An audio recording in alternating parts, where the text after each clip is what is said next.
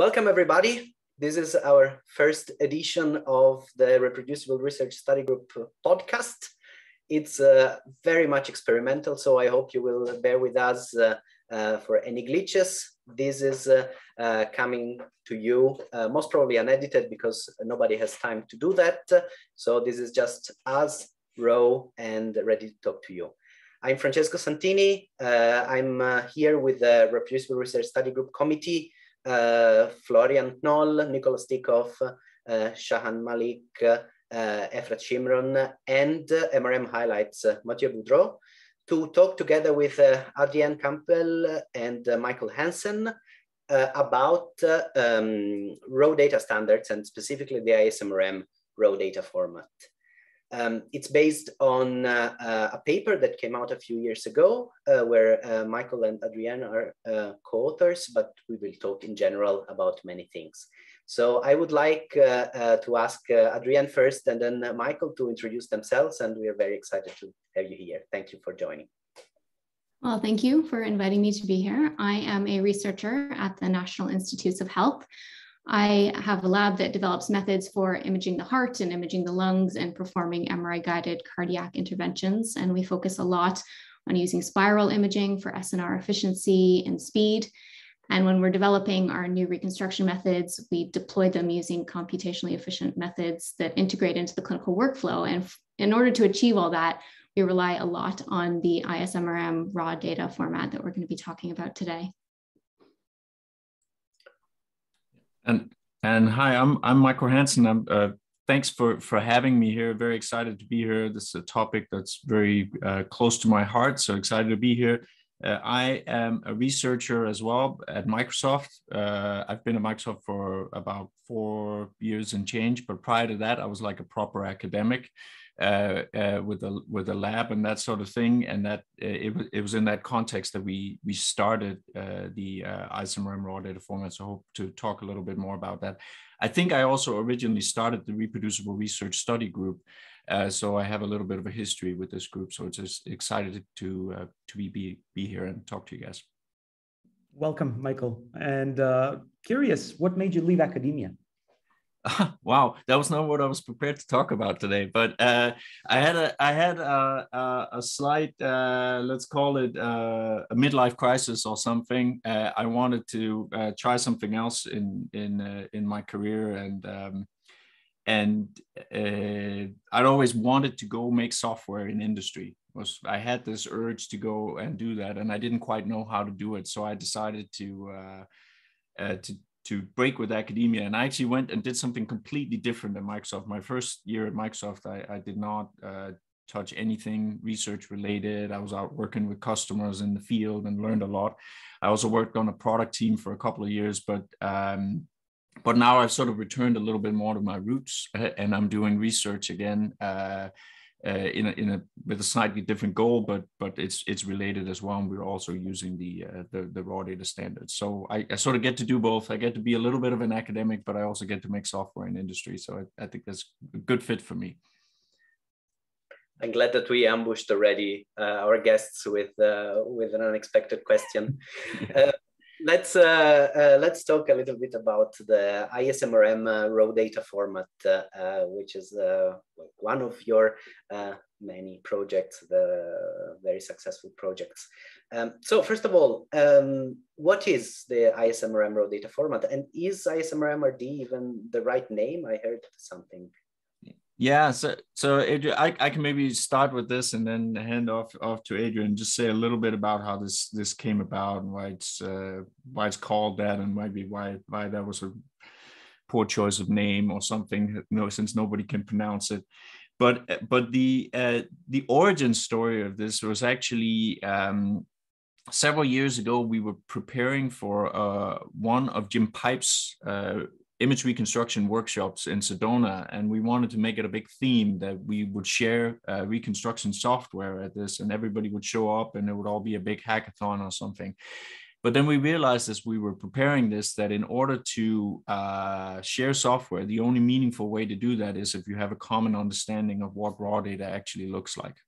And so it very quickly took a turn in this planning committee for the conference that we needed to figure out how this raw data would look like. And we had just at the time started this other project that maybe we'll touch on a little bit later, called the Gadgetron, which was a reconstruction engine, but used its own sort of internal contract for what data should look like. And so I took on in the context of organizing that workshop, a way to come up with a more sort of general standard for how we represent raw data, so that we could share code. Because if we don't have a contract of what the data looks like, we can't share the code. And because this was done for an ISMRM workshop, we ended up calling it the ISMRM raw data format. And that's why it's called ISMRMRD. And that, name seemed natural at the time. It's just sort of stuck, but of course it doesn't exactly just roll off the tongue. And so maybe it's a little bit awkward. So I think there's been a consensus now in the community around this that we should really just have called it MRD for MR data. And also because there are other things than raw data that you actually need to represent at the same time, things like waveforms, which is very relevant for Adrienne, but also images that come out of it. So it's really more than just case-based data. It's all the data that's associated with an MR experiment. And it's probably not, restricted to imaging either. It could be for spectroscopy as well. So I think there's a consensus that probably we should have called it MRD. And maybe that's the way it will go. But of course, there are many, many references in code and documentation and papers and all that stuff that use that original name. So I suspect it will be with us for a little bit. But if you hear the term MRD and ISMRMRD, they're really the same thing. Whereas the latter, the MRD, is probably what we should have called it. I advocate for the MRD name change and rebranding. I find ISMRMRD hard to type over and over again, but we're working on it. We'll get there. Yes. No, absolutely, we should. And so I don't know, Adrienne, do you want to say a little bit about, because you guys you're both involved in the standard, but you're also heavy users, right? And so who are the people using it in the lab? What's good about it, tough about it, what needs to be done, stuff like that? Yeah, sure. So the MRD format contains, as Michael said, basically everything you need to do an image reconstruction. So it tells you about your experiment in an XML header. It stores the data readout by readout. It has this waveform data type that can contain physiological waveforms or gradient waveforms, or perhaps in the future, things like field monitoring equipment or fMRI stimuli data. There's a lot of flexibility there. It has metadata that can store contours and data labels, and it has an image format so that once you've reconstructed, you can actually save and view your image. So there's a lot to this data format, which makes it really versatile when it comes to deploying it for research. The other thing that's good about it is it uses the HDF5 common data format, meaning that it's pretty straightforward to adopt. You can use standard tools in MATLAB and Python, or custom viewing tools that we've made available. But that makes it really easy for researchers to get started using that data format. In terms of how people are using it, I think there are kind of two use cases that I see. One is people who convert their data to the MRD format in order to store it to sometime later be able to go back and reconstruct it and basically recreate that experiment and maybe change their reconstruction code and change what they're doing with the data.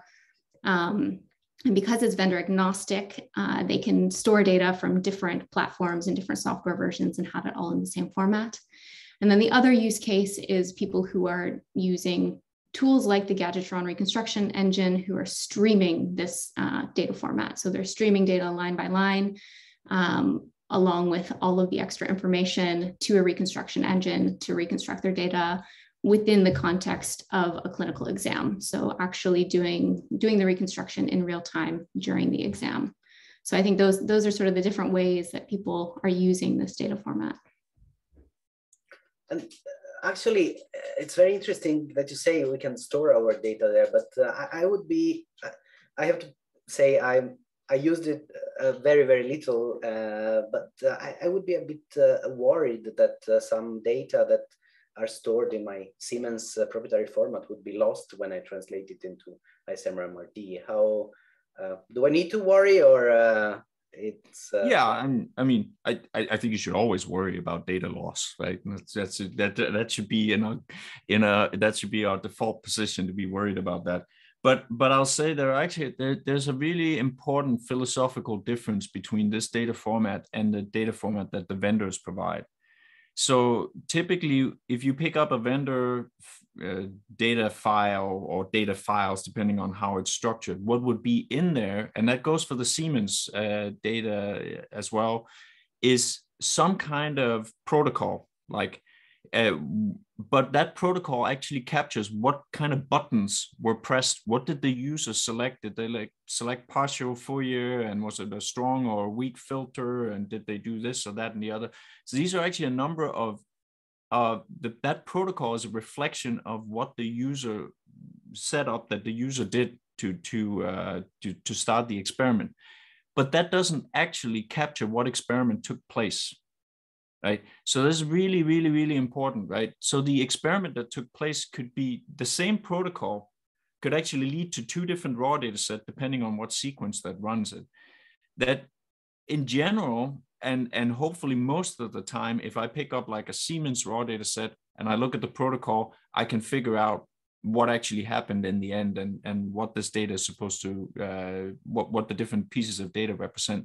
But in general, it's not true. So I would say if you take your raw data from whatever your vendor format is, and you successfully and accurately convert it to ISMRM raw data format, you've actually captured now, you have a better version of the experiment that took place that should set you up better for doing the reconstruction later, as opposed to if you come 5 years later and you find that GE file, and actually you have no clue what happened, right? For some of the vendors, it's particularly bad. Where you can pick up the raw data, and unless you actually knew what sequence ran it and how, under what conditions, like what version of software was it run on and so on, you don't know. There are subtle little details, like when you select partial Fourier, do you round up or down? Like these become important for like, what does your case space look like? If you capture that and convert it to ISMRMRD, you actually have a better, more faithful representation of the physics of the experiment that took place, and you would be better set up.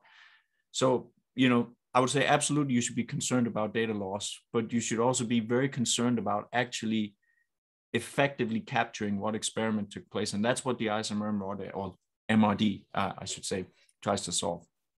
The other thing I'd point out is we have a series of different converters that take Siemens or Philips or GE or Brooker or whatever data type and convert them into MRD. And those are under our control. So those are all community developed and community driven. And so we're trying to capture all of the parameters that are relevant as you convert your data. But there's again flexibility there. If there's particular parameters that are important to you, that you have control to make sure that they're being appropriately captured and represented in the data format. So when it comes to data loss, I'd encourage people to have a look at those converters and make sure that you're capturing what you think you are. Yeah, no, and that actually, maybe I can take this as a first segue to do a little bit of advertising here. There are, as Adrienne points out, these community converters, and they operate usually at a couple of different levels. You mentioned that you might take your raw data, convert it to an ISMRMRD or an MRD file, and then use that going forward. But there's also the inline conversion that happens when you're streaming out the data. They're very closely related, but they may have slightly different flavors to it. But those are maintained by people in the community, and not all of them are maintained equally well.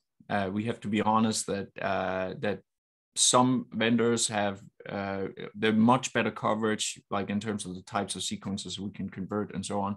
Others less so, and that really comes down to who in the community has been involved. So if there's somebody sitting out there with like Philips or Brooker or something that really want to get involved in this, I would highly encourage you to reach out to me or Adrienne or somebody else in the community and get involved in this, because the way that we drive this forward is not by waiting for the vendors to provide us with converters. It's just not on their list of things to do.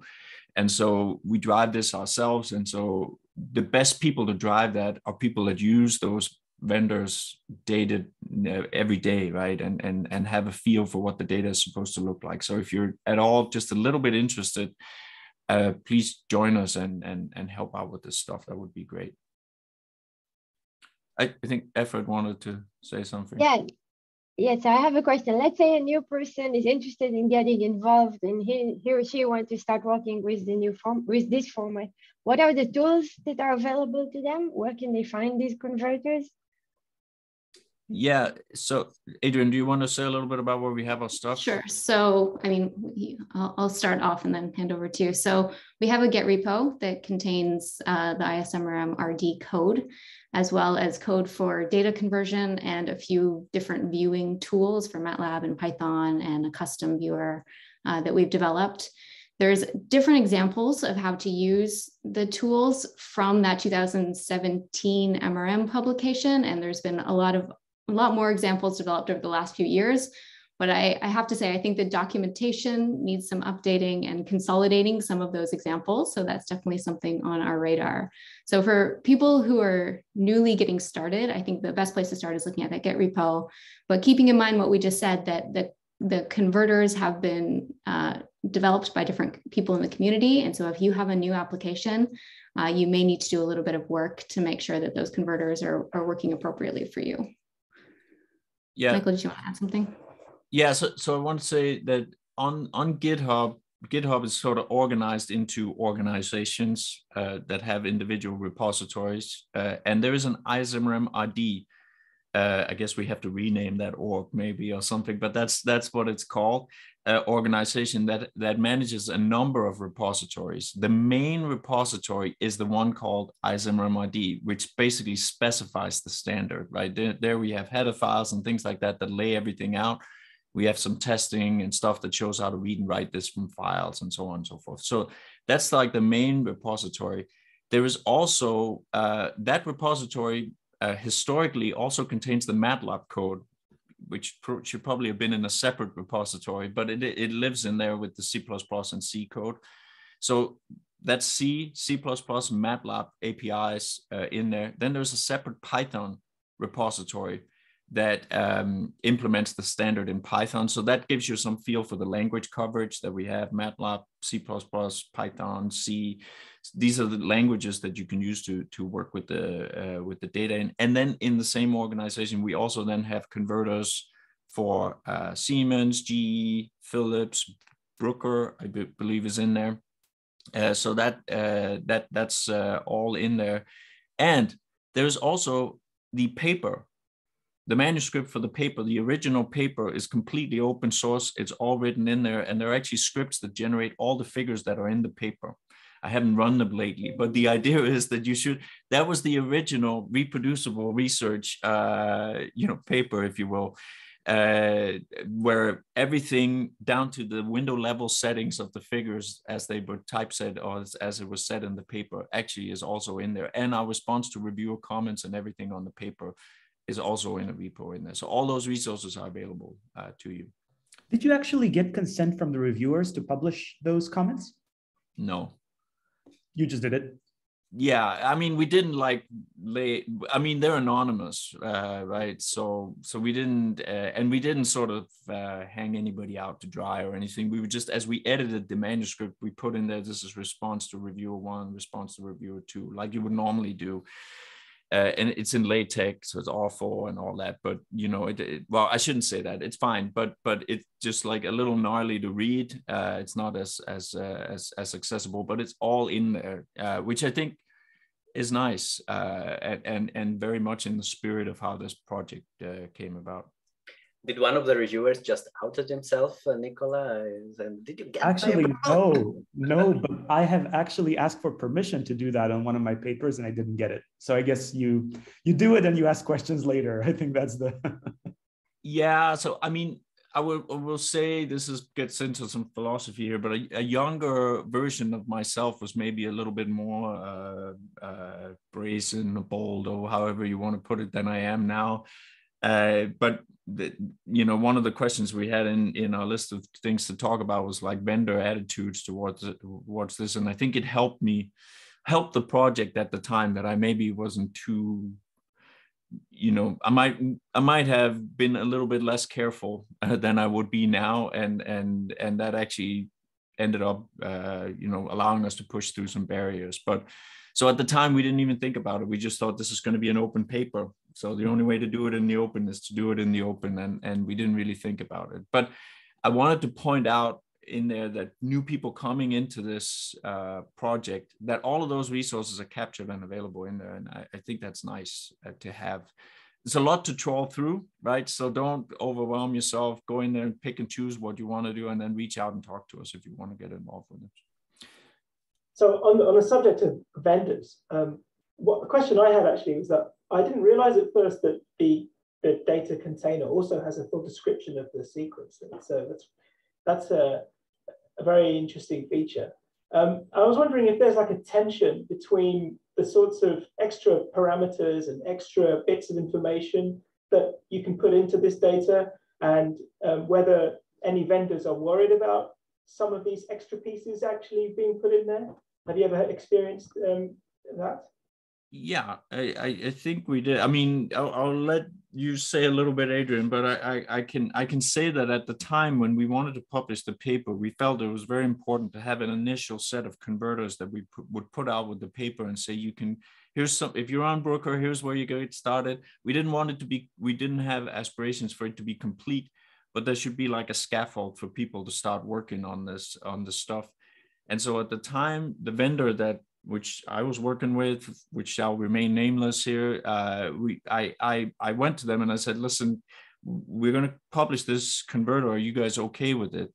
And they actually were almost like paralyzed. They couldn't really make a decision. And in retrospect, I should have been more sympathetic to their position. When you ask a company to take, here's this researcher who says, okay, I'm going to disclose some stuff, and you now have to assess this risk, and there's very little benefit to you.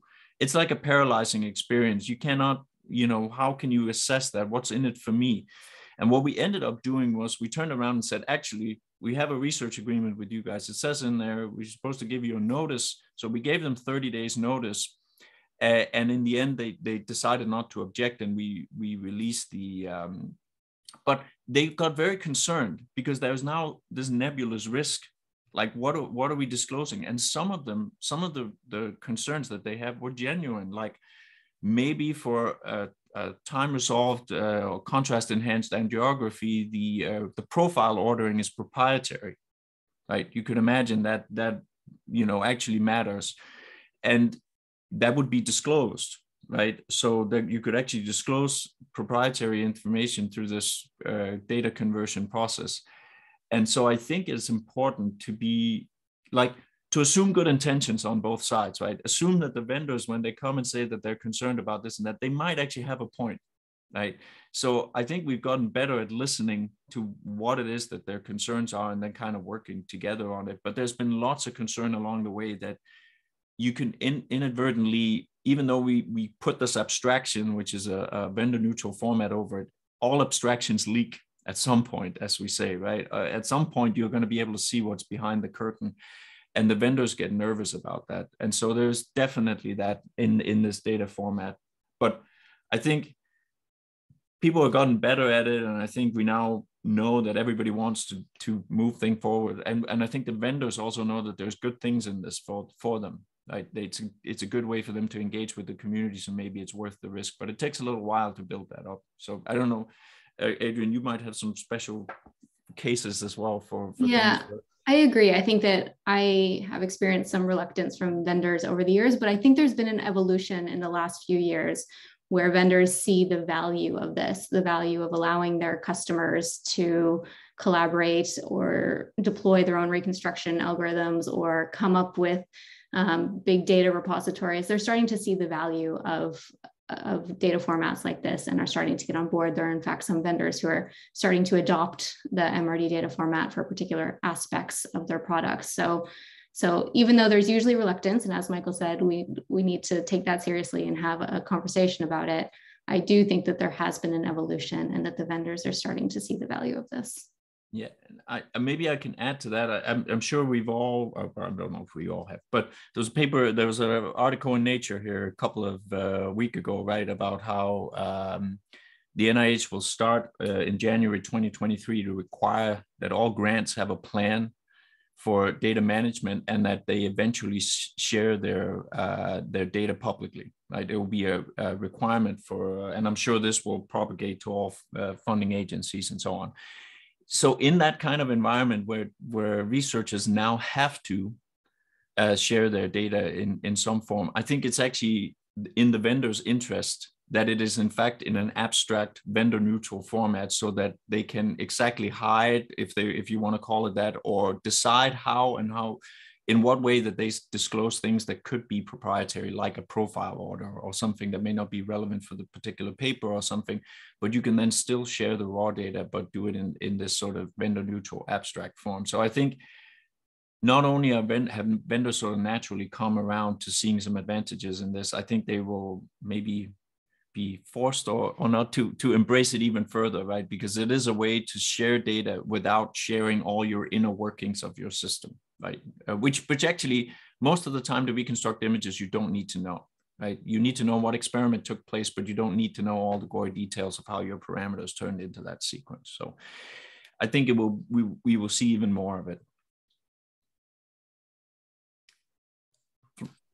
I have one question that I wanted to ask both of you. Could you just give a couple of examples of projects that you are using ISMRMRD for, mostly to illustrate, let's say I am a new person and I'm on the verge of thinking, should I use it? Should I not use it? What does it have to offer for me? So can you maybe just give a couple of examples, what you use it for, to illustrate its potential and its features?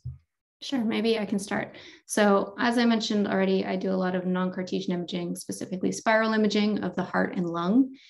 And as everyone knows, when we reconstruct spiral data, it's not a simple FFT, not that any reconstruction is, but we choose to use the Gadgetron reconstruction engine, which gives us sort of more powerful reconstructions for our non-Cartesian data. But because we're imaging the heart and lung with spirals, there's a lot more information than we need than just K-space. So we use the MRD data format to stream the spiral readouts along with the matching gradient waveforms and information to do artifact correction, like the gradient impulse response function, along with physiology information like the ECG and the respiratory waveforms. And so we send all of that to our reconstruction engine, the Gadgetron, and get an image back. And so we use MRD to stream that information. And a lot of our work has been on developing how we send that information, how we receive it, and how we use it in the reconstruction. And so that's sort of our particular area of interest, and where we're doing something that I don't think that we could easily do without having a format with the flexibility of MRD. So yeah, I can mention a couple of things. The obvious project, right, was the Gadgetron, which actually, for the record, didn't start with the MRD format. It was added on later when we did that workshop. But other than that, I can say a little bit, maybe a couple of other examples of where it's powerful. So my current job, we're developing, so we say, platforms, infrastructure, and stuff that allows an imaging instrument to be connected to what we would sort of, for practical purposes, consider unbounded computational resources when it's actually running.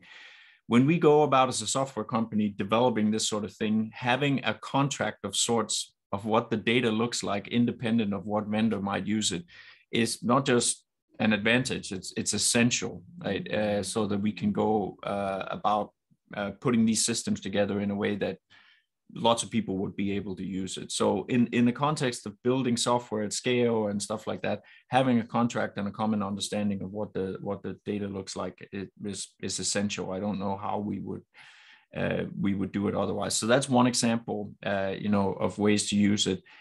I'll give another example, which I've also used in the past, which is for teaching purposes. Right, I've done many lectures at the ISMRM, usually at 7 a.m. In a dimly lit conference room somewhere, trying to teach new people in the field how to get into image reconstruction.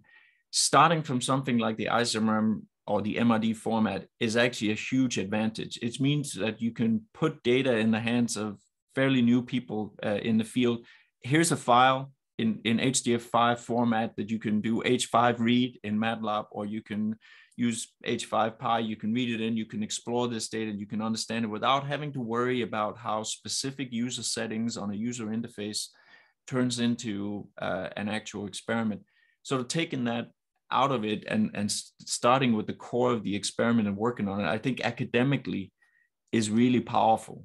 So you know, I would very much encourage people that teach at universities and stuff, that they think about using this sort of format to bring people in, because it removes a lot of noise that you otherwise have to deal with. Oh, then I'm reading in my Phillips data, and then I have to remember that there's this arbitrary phase that gets added and subtracted, and so the code is this massive bloated thing that you can be a little bit intimidating, right? Whereas if you boil it down to what it actually is, I think it's much better for teaching purposes. So I think for working with prototype or image reconstruction systems like the Gadgeton, for building stuff at scale, which is what I do now, or for teaching, I think it's really something that's very valuable and can help you out. So those would be the things that I would highlight.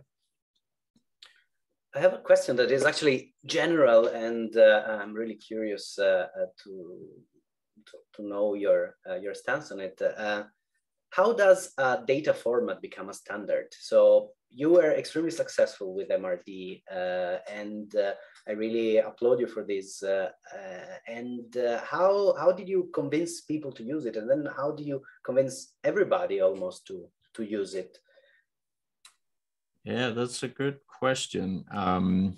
I don't know that we have convinced everybody to use it, and I don't know that everybody uses it right or whatever. If there is that, but I would say there's a couple of ingredients. It's interesting because I was just invited a couple of weeks ago to the pet community that are right now in the throes of developing this a standard for pet data, and they were asking exactly the same. How did you manage to be successful with this? And I really had to think about this. So I think there are a couple of key things here. First is I think it's critical to pick some kind of moment in time where there is a need for it. We picked this workshop, right, that we had to deliver something for, and so there was a deadline. We had to get something done, and there has to be some kind of foundation for things to stand on. There's a tendency for academics to make committees that discuss how to form a committee, to build a consensus, to do something else, and it never really goes anywhere. So having a deadline, a conference that you need to deliver something to, is really powerful. And actually, there's an experience that I have from another field that I think we should pick up in the in the healthcare interoperability area, exchanging medical records. They had this concept of connectathons, which has driven their community forward for years. We should have like reconstructathons, right? We get together and then we propose projects and we say, we're all going to get together and we're going to reconstruct this fMRI sequence, or we're going to reconstruct this, or we're going to show how we can use this data from this scanner along with this data from this other scanner. You make a little project, you get together in a room for 3 days and you hack something together. Those kinds of moments, like a workshop, a reconstructathon, if that's the term we coined for it or whatever, can be really important drivers, right? So that's number one, have some target to go for. Second is realize that it's going to be very few people doing this. Don't try to expect that 30 people are going to get together and write software. It's going to be like 3 people. They're going to write most of the software and it's fine. It's okay, right? You don't have to have everybody writing all the software. It's okay. Few people can write it, but there needs to be a big community that's willing to come in and stand behind it when you publish the paper or whatever and say, this is the way forward. Everybody should be. So make sure that you get as many authors on the paper as possible, even if they haven't written a line of code, because there's more to it than writing code. There's going back to your lab and communicating this. There's being bought into it. There's standing up in front of your vendor and saying, you need to support this standard. So having a big community that supports the general idea and thinks it's great what you're doing is a critical thing, but don't expect them to do the work, right? It will be like 3 people and that's okay. So those would be the 3 things, like pick a date, something important date, right? Or that's what we did that made it work. And just have a few people write it, it's okay, but then have a big group that's willing to back it up. And so I think those were the things that made it successful in our case. And I'd maybe add, don't expect it to ever be finished, because I feel like things like this are never truly finished. They're always evolving and adapting to the new state of the art and the new needs. So I don't think you define a format one time and it's finished. I think it's always evolving and growing. Yeah, I think this is like a critical observation, right? If you try to make it perfect, it'll fail. You will be forever stuck discussing, oh, how do we represent these three parameters that doesn't quite fit in, and how can we get it working? So there's this 80-20 rule that we apply a lot in software, right? You do something that works for 80% of the stuff, but then has some quirky dark corners of it where you can make the last 20% work yourself if you need to, right? So that's kind of like the principle that you need to push forward. You have to, you know, what is it? So perfect is the enemy of good or something, right? You have to just realize it's not going to be perfect. There's going to be stuff that is not well represented, but go as fast as you can, and then let people that that are willing to put in the work decide, right? So you if they're willing to work hard on getting some feature working, then it'll work, right? And if not, then that part of it is not going to be as well supported. So I think that's super observation, right? Just, yeah, it'll never be done. Is the thing. I really like this idea of a reconstructathon. The name, not so much. I think I know where these mouthful expressions come from. But we actually tried something like that. We had something called an MRathon in Montreal, and actually Adrienne was there. And we were working on some mini projects related to the MRD. Yeah, we built the MRD viewer there. Yeah, so I think that's a great example. I experienced it not so much in the image reconstruction field, but I worked on healthcare interoperability for a while, and I went to these connectathons, and it was kind of mind blowing. Like, we developed whole products over a weekend, like not completed, but like, you know, the concepts and the ideas, and I thought that was kind of amazing. And it's also a really good way to build community, right? So another critical thing here is to understand that we're talking about standards and software and all this, but it's made by people, right? In the end, it's made by people, and they have to get along and understand what each other's pain points are, and sort of have a community feel to it. It sounds kind of mushy and soft, but it's really important, right? Is to get people together and get them sort of energized in this. And I think we managed to do that a little bit because we had that workshop going when we started it, right? So everybody sort of got together, and then we went hiking in Arizona and we talked about it some more, and that builds a little bit of something that persists still. I think that's important. So I actually wanted to pick up on this interoperability aspect. I mean, you know that famous XKCD comic where it says there's 14 competing standards, we should have one that rules them all, and then we have 15 competing standards. I'll put it in the chat. Are you competing with any standard? I think you're in a kind of a unique position that there's lots of kind of downstream standards, Nifty, Mink, BIDS, but none of them deal with the raw data, and not many of them are aware that there is such a thing as raw MRI data. So what's your view? Are there any competitors? And if not, what is the interoperability aspect? And is there any way to connect, to make compatible MRD with all of these other downstream standards? Yeah, wow, that's a good question. I don't think there are competitors, and if there were, I wouldn't call them that, just because that's sort of an adversarial sort of view of it. But what I will say is that, so I will say it this way: there are no published, openly available competitors like that, but there are competitors in every single lab. Every single lab has their own MATLAB scripts that 18 postdocs worked on, that, you know, take their data from their scanners and turn it into this internal format that is only understood in this lab. So there are like all of these like little internal things, and there's some tension and competition in the sense that it is work on those labs to go and say, well, actually now let's do it right. Let's try the MRD standard instead. knowing that it's going to be some work for us, and also knowing it will not be perfect. And for us to make it perfect for us, we sort of have to get into the community and contribute something upstream. That's work, inertia, energy, and things like that have to be expended in these labs to get involved. And it may not be small, and they're all under a lot of pressure, you know, to write new grants and, you know, compete and all of this stuff, get their papers out. So it may not be high on their list to do. So I would say there's lots of like internal competitors all over the place, but I don't think there's anything published quite like this. The only other open source project I'm aware of is .RA, which is for raw data arrays, MR raw data arrays. Yeah.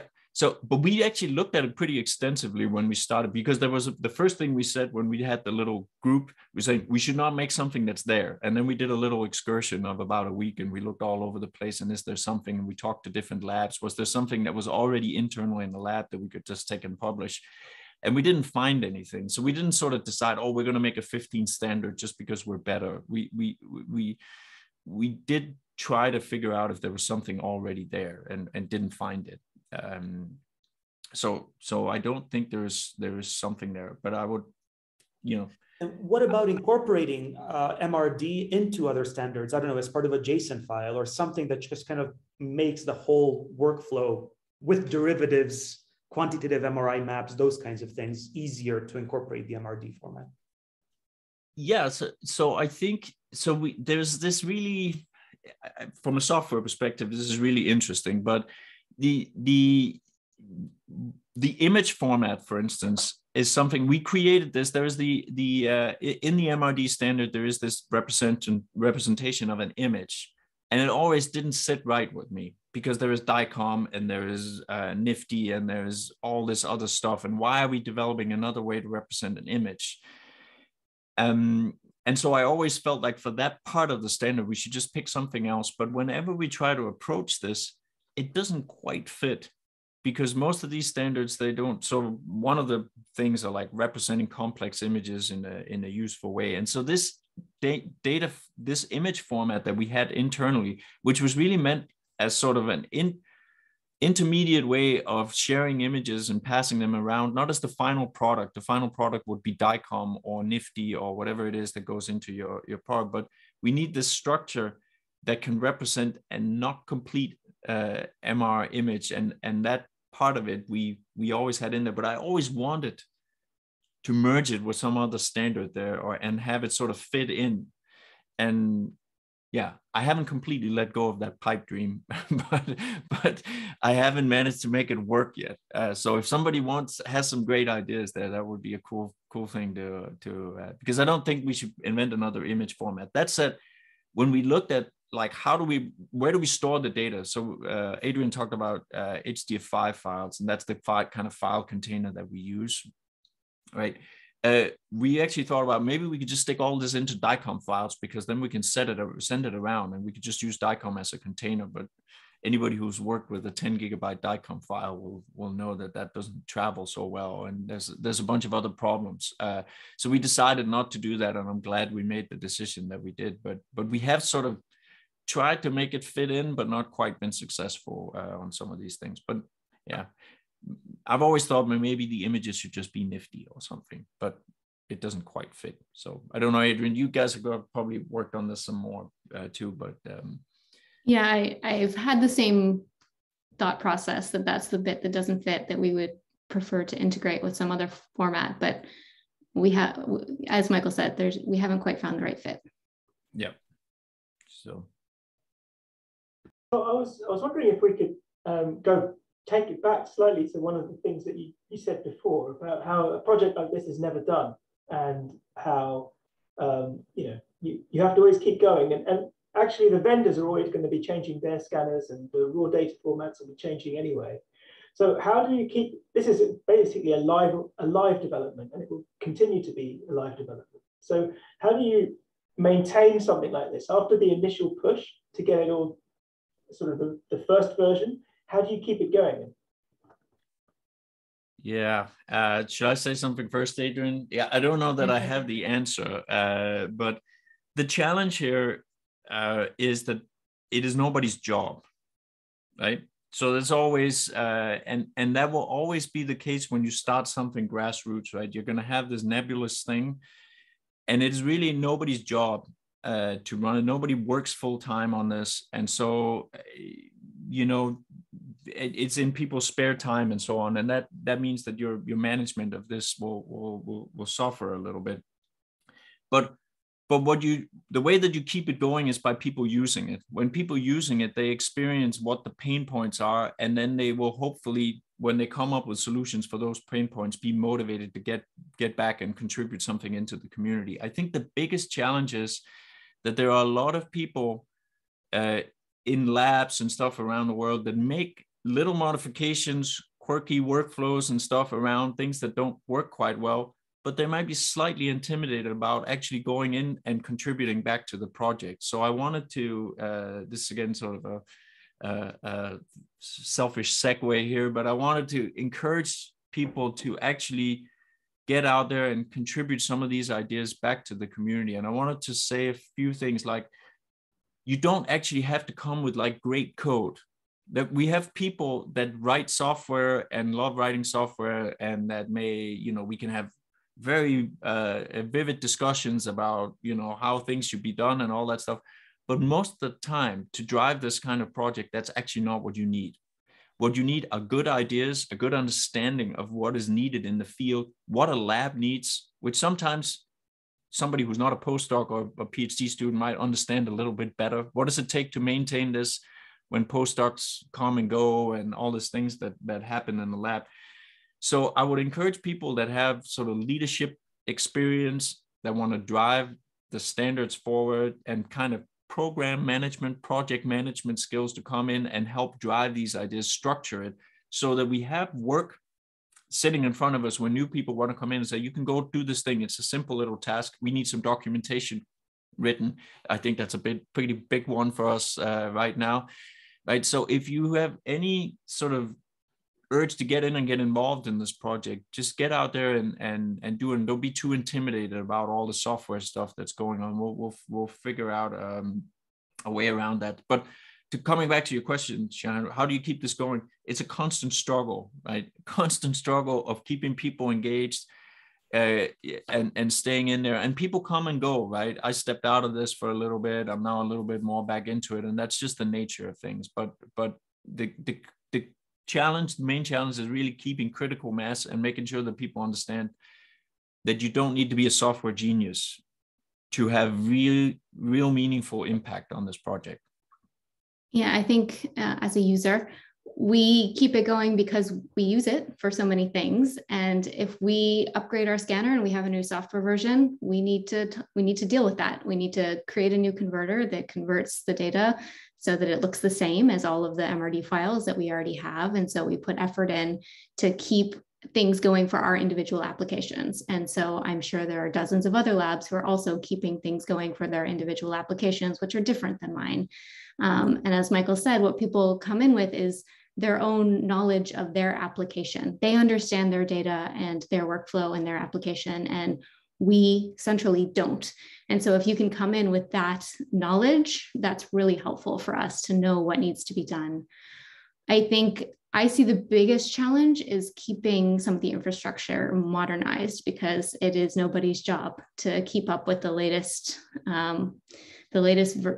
modern infrastructure and choices of how we develop these things. And so that is what I see as the biggest challenge, not necessarily the application side of things, but more the modernization of the core of the framework. And I'm also always surprised at conferences when I'm watching different talks and I see lots of different labs say, oh, we used ISMRMRD for this project. And I'm constantly pleasantly surprised that there are so many people using it that I don't know.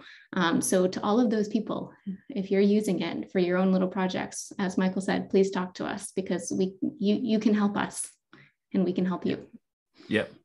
So one advantage of getting, just so there's a little bit of incentive of getting out there and doing a little bit of the community work, is if you have your specific workflows and features that you want to have supported, if we get it sort of into the main software repos and we continuously test that, there's a pretty good chance that it will then be, well, there's a better chance it will get maintained. Everything falls apart eventually, right? But that's what I would really encourage. That would be the motivation, right, to get it in there, kind of leave your mark on it. And the other thing is that there are some experiences in working with this stuff that you probably will not get doing your day-to-day research stuff, right? Not all of us want to be, professors eventually, right? Lots of people in the field want to go and work in software industry or whatever. There's a lot of experience that could be had from participating in these projects that you will probably not get in your lab. So that's a little bit of an incentive to come out and participate, whether you write software or you just manage the project or aspects of the project. So that would be important. Well, we've been chatting for a while. I think at some point we'll need, unfortunately, to wrap up. But I think there's still some time to chat if Nicola doesn't kick us out from his chat room, hopefully. No, feel free. I think part of the reason why we're doing this is to get people excited about reproducible research practices, and today specifically excited about MRD and more people getting on board using it. So why don't you tell us a little bit about some really cool projects that you've done thanks to MRD, something that also something specific, something that you said, wow, this was really nice, I'm really proud of it, and maybe also something that our viewers can replicate, can play with at home. Adrienne, maybe you want to start. Yeah, I think MRD, and I think we haven't talked about this yet, really enables us to share algorithms and share reconstruction code in a way that we couldn't otherwise. So it's not, sharing things is not just about the reconstruction code. We need a common data format that allows us to use it. And so for me, the projects that I'm most proud of are when I've developed a technique, and rather than just having it working in my own lab on 10 healthy volunteers, I've been able to share it really easily with collaborators at different sites all over the world. And they may be working on with different vendors, different software versions, different platforms, different data types, slightly different data types, but they can take my reconstruction code and they can use it because we're using this common platform of the data. The other project that I want to highlight is actually one of Florian's, which was the mrdata.org database that used MRD. And I think that was a big project to take a lot of raw data and make it available to a lot of people, from particularly machine learning applications and others. But again, I think that that's a great example of how having a common data format allows us to do some of these bigger community projects. Yeah, I can mention a couple of things. So one recent thing was I've been working a little bit with some colleagues at Case Western on doing some fingerprinting related projects, but they needed a way to do this with some remote reconstruction. And because we had the MRD format, we were able to stream it out. There was a lot of common infrastructure that could be shared. They actually managed to get up and running and reconstructing this fingerprinting in the cloud. I wouldn't say easily. Nothing is ever easy, but with much less effort than it would have been going back a few years, where we would have had to basically reinvent the whole bottom part of the stack for all of this. So there was just a lot of common software pieces to stand on, and really made me feel like, okay, wow, this actually is kind of useful. The other experience that I had was, as I, here at Microsoft, I've had to introduce new people to work in this area. And so I onboarded an engineer on my team who's very, very senior software engineer, right? Who has lots of experience writing software. I could actually explain to him how to do image reconstruction and work with raw data without ever talking about, sequences and instruments and how they work. Basically having a data standard that pretty clearly lays out, what the fundamentals are, and then just explaining giving him some rudimentary understanding of what case space is. He can now pick up this data and actually work on it and understand what it is and what the context is. So it creates this sort of contract where you can bring software people and MR physics people together, and I thought that was kind of a neat example of making a stand. That's exactly what a standard is supposed to do, right? It's supposed to allow us to bridge these different parts of our domains that don't normally speak the same languages, whether it's different vendors or even people with different parts of different kinds of skills, right? And bring those into the field. So I thought that was kind of neat. You had your hand up, Florian. Yeah, I just wanted to quickly chime in something what Adrienne said. To give credit where credit is due, MRIdata.org is not me. That was from Mickey Lustig's group, particularly Frank On did all this. So I had nothing to do with it, but just since you mentioned it. But we also use the ISMRMRD format for the FastMRI database. So one thing I wanted to mention there, Florian, actually, so I've used your FastMRI dataset extensively, as you know, and we've been in this amazing resource. And so you pick up this data and then you look in there and then it sort of looks and smells a little bit like ISMRMRD. The header is in there and stuff, but it's actually not in the sort of raw ISMRMRD format, right? It's been pre-processed a little bit and put into some arrays, which I think makes a ton of sense because of the way that it needs to be consumed for machine learning.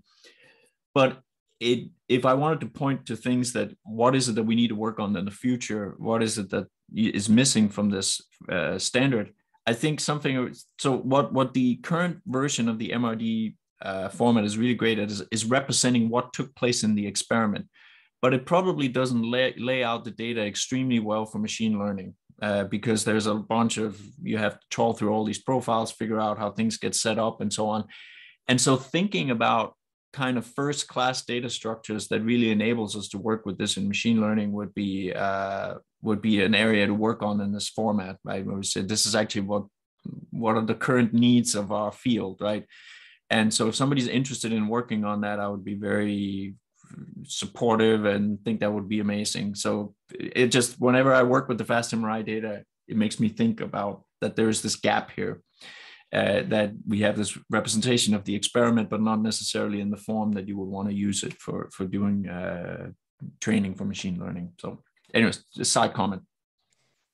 Yeah, just to quickly follow up on it, I think you described it very well before, the 80%, 20%. This is exactly what happened in this project. I think the ISMRMRD was 80% there. And then we just fine-tuned it and tweaked it to tailor it to the specific needs that we had, especially in light of the challenges.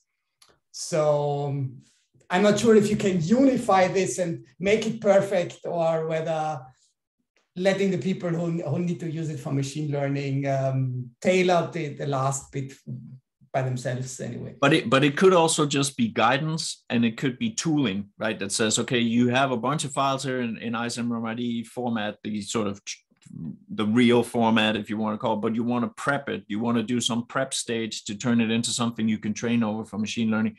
Here are some scripts, tools, and stuff that were written to operate on the standard, and that will produce now a different, output, which we can then sort of decide how much of a contract is that.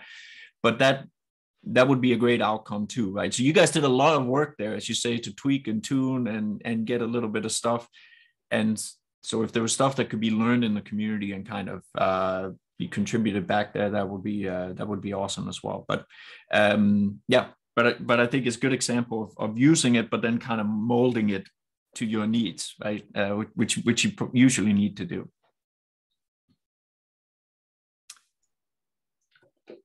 Yeah, right.